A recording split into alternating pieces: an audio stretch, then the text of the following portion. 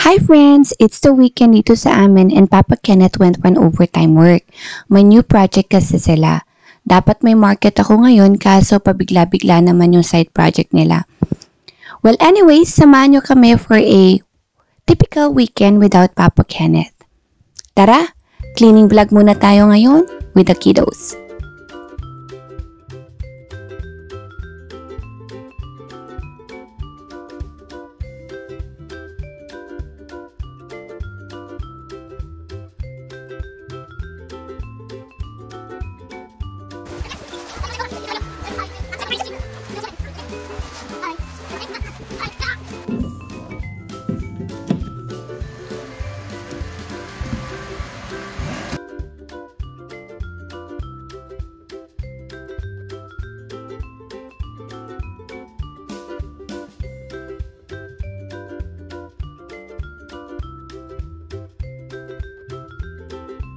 Ay nako, ang kukulit ng mga junakis ko.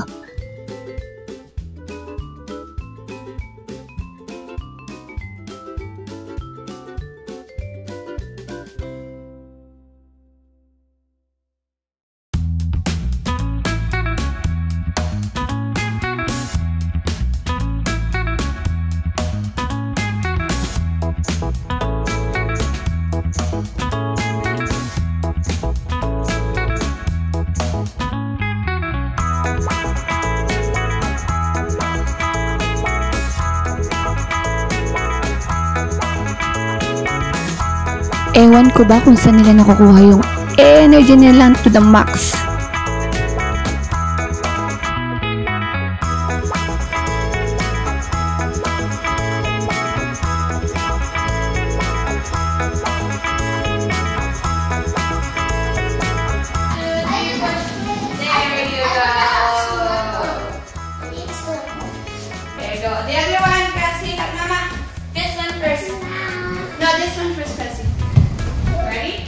Here.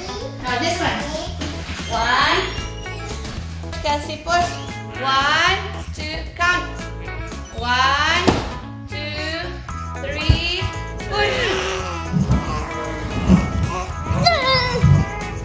There you go.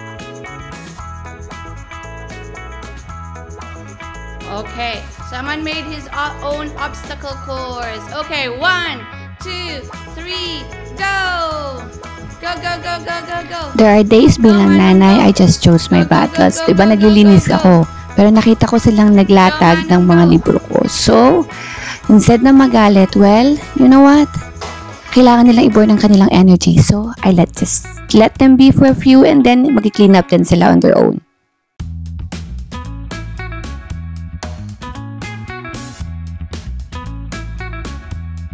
Did it, Kelsy boot? Put. You're welcome, my love. Oh, thank you ka naman ng Sky.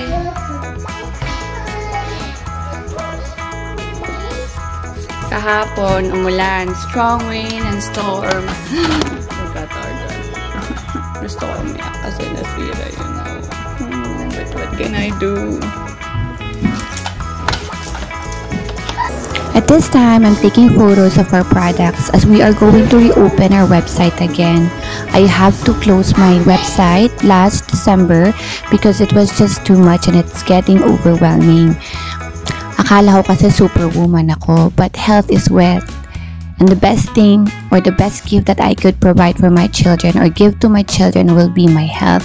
So, yung sobrang puyat sa kakagawa ng mga products and it's a one-woman job kasi and then I have to attend for my kids. Hindi ko tinataas ang bandera ko ha, but that's just what happened. So, I chose my mental health at that time. I was choosing my health and my family. So, I have to put it on the health. I love doing what I'm doing. I appreciate and I really am blessed enough to take good care of my children and do my job or my small business at home. Anyways, it's a brand new 2023 despite of it being late for me to reopen, but I hope that you could join me or maybe buy my products. And I sell hair accessories. I'll be adding some more products as well in the next week or so tune out for those ones. Thank you.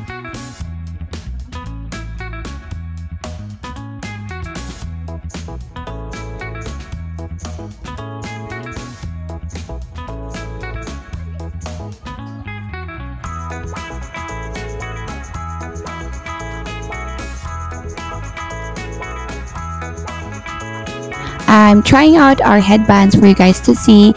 So if you guys are interested, we have lots of colors. I also make faux leather hair clips, scrunchies, headbands, and again, I'm gonna be adding some more products like small business t-shirts and sweaters, as well as mama shirts as well, and customized shirts for you guys if you're interested. I'm gonna be putting all my links on the description box, like emails or business emails, as well as our website link. Grabe, ang bilis ng oras. Ay nako, so what can we do? Now, let's start cooking for lunch.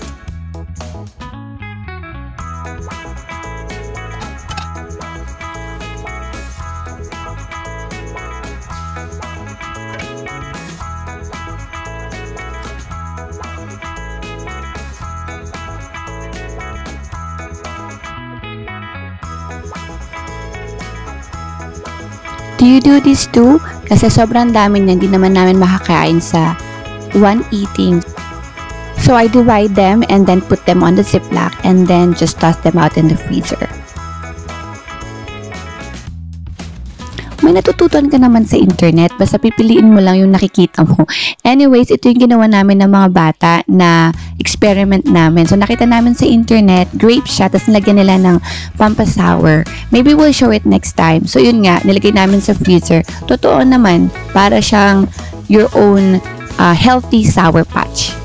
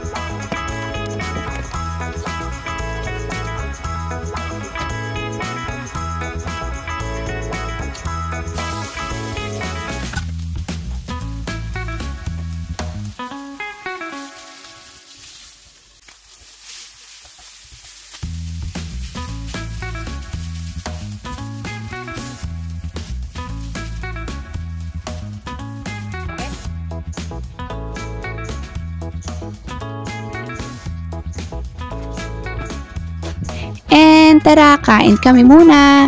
That's it for today. Thank you very much guys for joining us for another mini vlog. And I hope you could join us for the next one. Thank you. You guys have a lovely weekend or a lovely day. Bye for now. God bless. Oh, please don't forget to like, subscribe, and tap on the notification bell or just follow along. Bye!